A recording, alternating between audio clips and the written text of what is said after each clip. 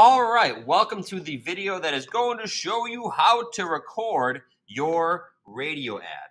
If you had media production in 7th grade and you recorded an audio story, then you might already know a little bit of this, but setting ourselves up here is extremely important, so let's get after it.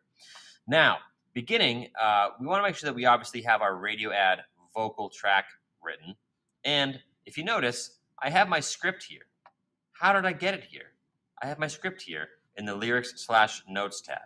Well, let me get rid of it so I can show you. Over here on our assignment sheet where we wrote our script, okay, you notice that you need to write your script down here. If you're watching this video, I'm assuming that you've written your script below here, okay? If you have not written your script, pause this lesson video and go write your script right now, okay? Go write your script right now. Follow the directions here and read my example. If we're moving forward, I'm assuming that you have written your script. Amazing. If you've written your script, you want to copy it, highlight it and copy it, and then paste it in the lyrics/notes area, okay? Now, again, I just pasted my example. Do not paste my example. You want to paste your company radio ad script. So obviously there's nothing written down here for mine because this is an example, but you want to make sure that you're not copying mine. You want to copy whatever you've written down here. All right, so we have our script ready. We have our program ready. There's just one last thing we need to do before we start recording, okay? What I want everybody to do is move their playhead right at the end of their jingle, wherever their music ends. On your radio ad vocal track, we're going to click the S, which stands for solo. That's going to solo this track, meaning this is the only thing we can hear. This is muted, and our drums are muted, okay? So clicking solo allows you to only hear the track that you are recording, whether you're wearing headphones or not. Make sure that this is yellow. The S is yellow, okay? With that said, we're now ready to start recording. So if our playhead is in this spot, we can click record, and we have to wait to see the white to talk. Let's test that.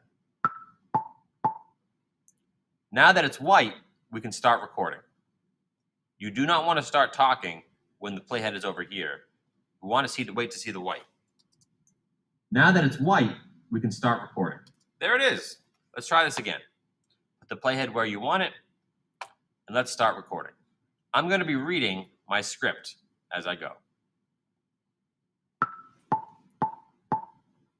Snap, snap, snap. That's right. That's the sound of another successful photo shoot using a custom Takola model camera. What shop do the pros always go to when they want the best cameras on the market? Takola's Camera Works. That's right. The only place the pros shop. Hi. I'm Andrew Takola, and I'm the owner, operator, and resident photographer at Takola's Camera Works.